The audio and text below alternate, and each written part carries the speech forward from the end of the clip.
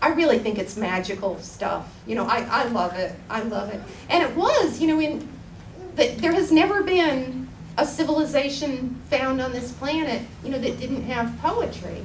You know, if there's never been one found, you know, humans without language, and if they have language, they have poetry in some form. And, you know, often it's tied in with, you know, with ritual and religion and celebrations of milestones in life and everything. It's, you know, it's very old. It's thousands and thousands of years old.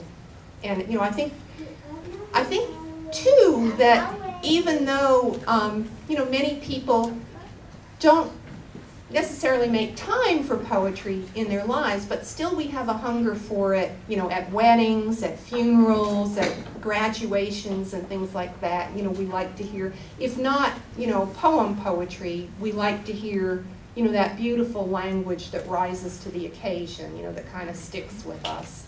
And to, you know, to me, poetry is on a spectrum. You know, the language, you know, of the Bible is, you know, is a form of poetry. You know, I think, you know, rap music is poetry. It's, you know, it's all on a spectrum. Yeah.